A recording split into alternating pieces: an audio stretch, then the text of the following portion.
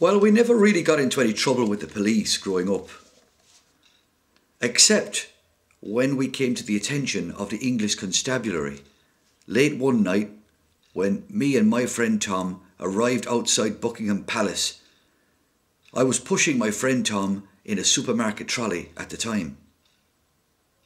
Now, we happened to be in London during the day of Princess Diana's wedding, and we couldn't get home because of the massive crowds and the traffic there. The whole city was a standstill, and it was a long walk for us lads to get back to the city centre. So we borrowed a supermarket trolley, and we each took it in turns to push the other along the mall outside Bucko Palais. The English bobbies were quite polite at the time, and a big van full of them pulled up alongside of us, and they all jumped out and put on their big long hats. One of the bobbies said to us, "Hello, hello, hello. Well, where would you be going then at this time of the night in that unauthorised vehicle?" Well, they couldn't really issue us with a parking ticket, could they? So London was like an experiment. We were young and ambitious, and we just wanted to say that we'd been there and done it, wore the shirt and all that thing. But I have to be honest, I never really took to the city. I always thought it was a very big, anonymous and lonely place, and must have been very hard for people living there long term. Anyway, I returned to Cork in December 1981 for that Christmas holiday. And for some reason, I felt that I should give my old friend Brendan a call there to see what he had been up to since I'd last seen him. I went to his home on the north side of Cork, where he told me that he had become a born-again Christian. What's all that about? I thought. Well, Brendan explained that God had come into his life and that he'd seen the light and was now a follower of Jesus Christ. He gave me a little Gideon's Bible to read. I was curious at the time, so I said I'd take it and check it out. And we went off on Brendan's motorbike to visit a local Christian church in Cork. It was the Upper Room, and at the time it was based in Camden's Quay at the city centre. Now, as children, we were brought up as Catholics. Now, we certainly were not fanatically religious or anything like that, but I always had an interest in things spiritual, and sometimes I'd go into a church building. To be honest, it was more for a bit of peace and quiet than anything else. So Brendan's conversion was all new to me, but still I knew there was something happening in his life. And he began to explain to me that he wasn't into religion anymore, but that he now had a personal relationship with God and with Jesus Christ.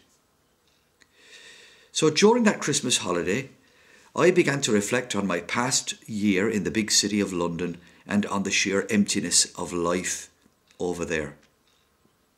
I saw many, many thousands of people coming and going every day on the London underground tube stations, many people alone and anonymous, just following the crowd. I thought, what a life to live. So I stayed in Cork for that Christmas period of 1981, but I still had the desire to explore the music scene as a musician myself, and I went over to Leeds, where I'd spent my younger life, and I went to stay with my Aunt Chris there, and that was in January of 1982. And I began to do some gigs in working men's clubs over there. I teamed up with a musician named Bob, and he was into yoga, meditation and all this sorts of stuff. We played a lot of gigs in working men's clubs around Leeds and Yorkshire, and we often got home late at night after a long motorway drive. It was a bit strange really, because I was doing what I'd always dreamed about doing, but it had all become very meaningless, a bit like the writer of Ecclesiastes when he says that it's like a chasing after the wind. In September of that year, I received a letter from my sister Sandra, who was over in Cork, and she told me that she had also met my friend Brendan, and that he had brought her to a Bible study, and that she now had also become a born-again Christian. So I began to wonder what this fellow Brendan was up to. Was he trying to convert the whole lot of us, or what? Anyway, I later realised that it wasn't Brendan but it was actually God who was in pursuit of me. He's not willing that any should perish, but that all should come to know him. So Sandra wrote to say that she was coming to stay with us in Leeds for a while, and after she arrived, she began to attend a local Christian church not far from where we were staying at my aunt's house. The name of the church at the time was Emmanuel Pentecostal Church. Now, I still had the Gideon's Bible, which Brendan had given to me, and I continued to read chapters every now and again from it. I was still curious about those Christian people, and in September 1982, in Leeds, I got involved a little bit more with Emmanuel Church. I started going along with my sister Sandra. And not too long after joining the church, we were invited to an evangelistic crusade on Woodhouse Moor. And that was in late October. An evangelist came to visit Leeds, and his name was Louis Palou. And for about 10 nights, he held a major crusade up there on the moor. And I went along to all the meetings, and I was just so inspired by the preaching because I'd never heard anything like this before. What struck me more than anything was how friendly everybody was and how grateful they were to God. I was very encouraged by the ministry during the Palou Crusade, and I began to think seriously about my own life. I was 24 years old. What was I going to do with my future? Would I stay in Leeds? Would I go back to Cork?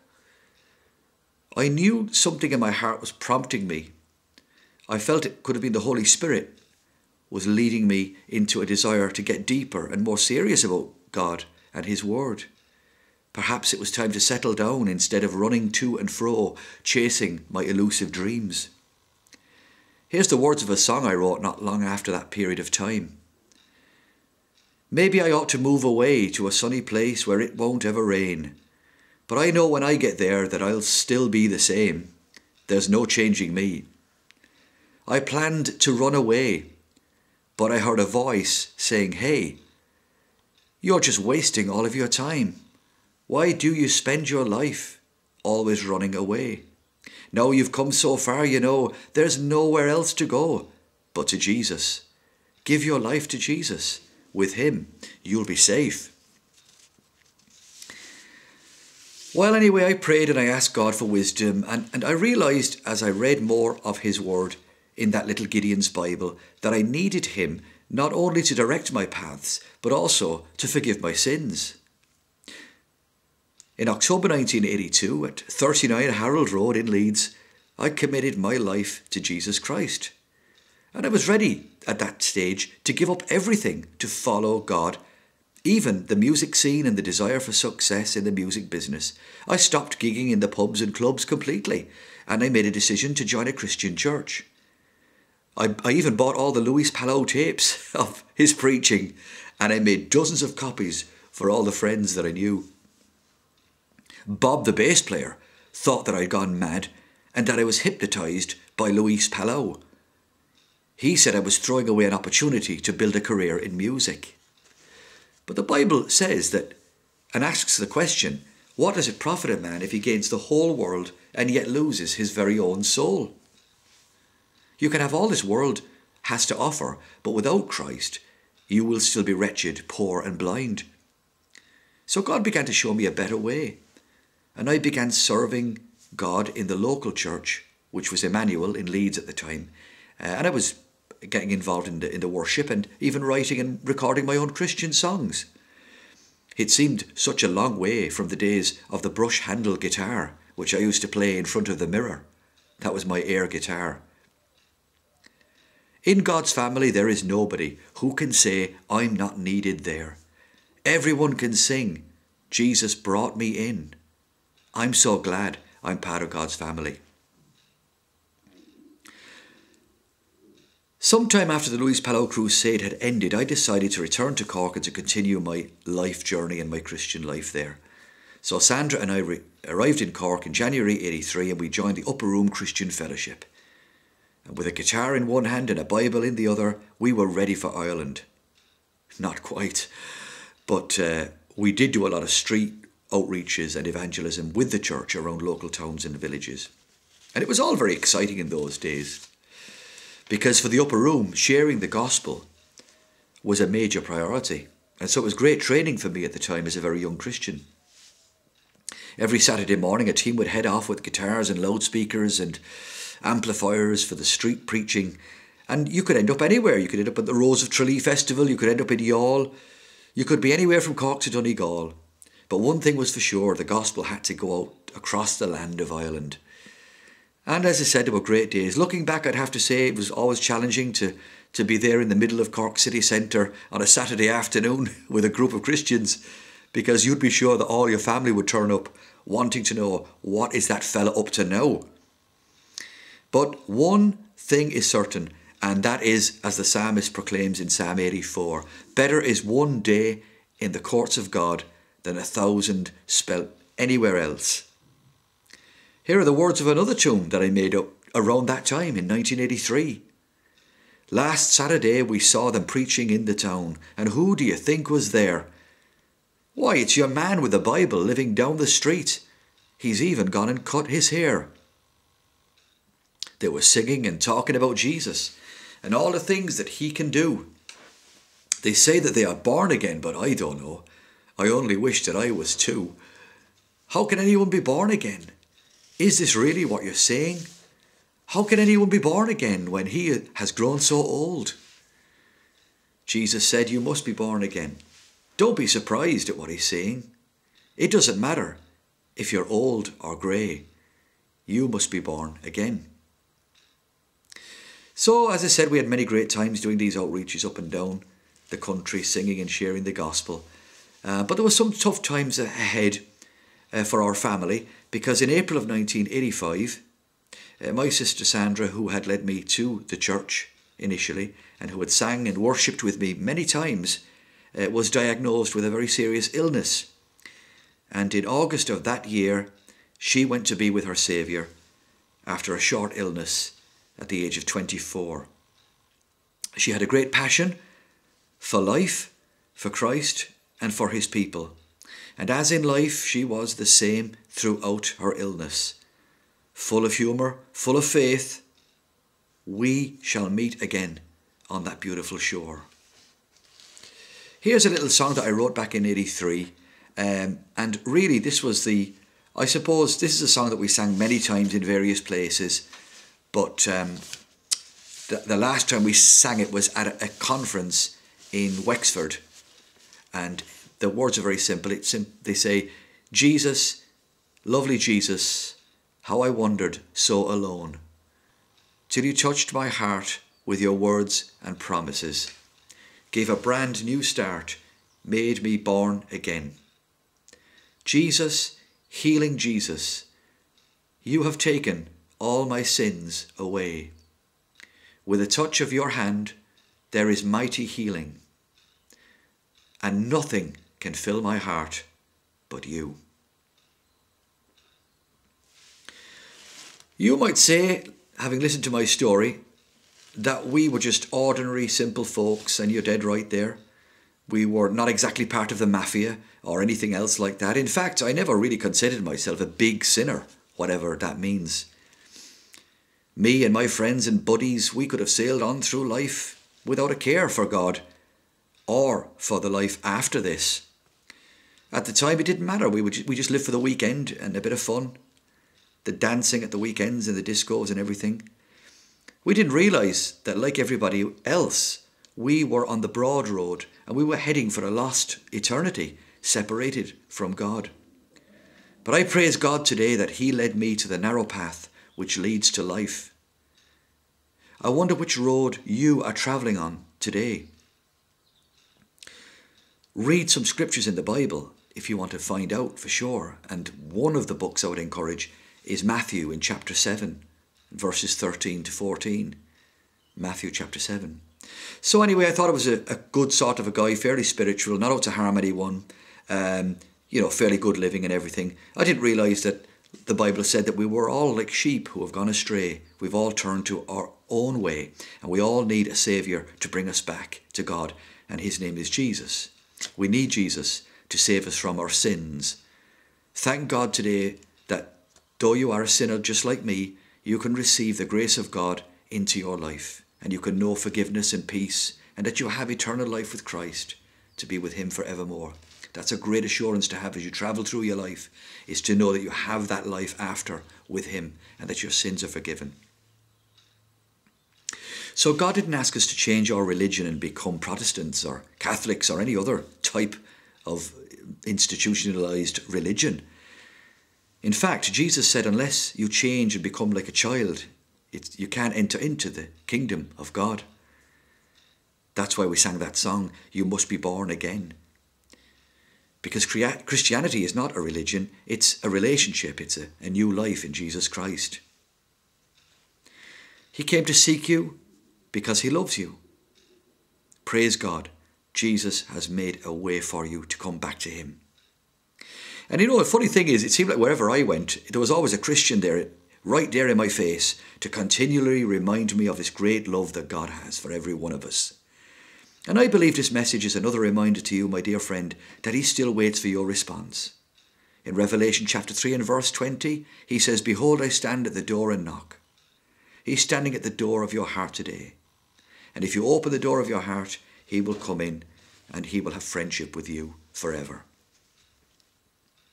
In closing, I would of course thank God for my wonderful family, for my wife and all my children, and for my friend Brendan, for my sister Sandra, for godly men like Luis Paolo and my pastor at the Upper Room, Tony Simpson, and for many other people who have helped me along this journey of faith that still continues today.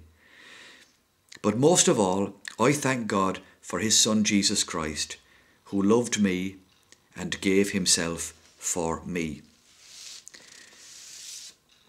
Here are some words that I wrote to a song many years ago, and the song was written by Simon and Garfunkel, and it's called The Sound of Silence. And these are my words, and basically they tell the story of the Easter period that we celebrate and of the trial of Jesus before Pilate.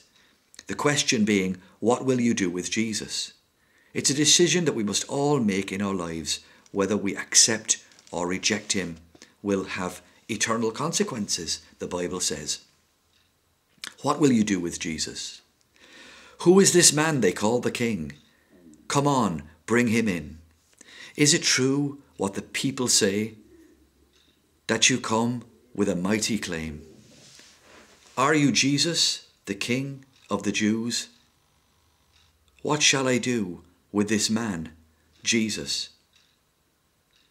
Some stood up and testified with their accusations and their lies. But Jesus told them who he really was, as there in silence he could see his cross. As the crowd yelled, "Crucify him," Pilate thought it through. What shall I do with this man, Jesus? I'll wash my hands, I want no part. But Pilate knew deep in his heart that no grave could contain this man. The very sky could fall at his command. Yet he gave him away to the crowd in exchange for a man they knew. What would they do with Jesus? Well, they took him to a place, they struck his head, spat in his face, put a crown of thorns upon his head, made him carry up his cross to death, to be hung with sinners, though sin he hadn't won. What have they done to the King, Jesus? Well, on the 9th hour, Jesus cried in a loud voice, my God, why have you forsaken me?"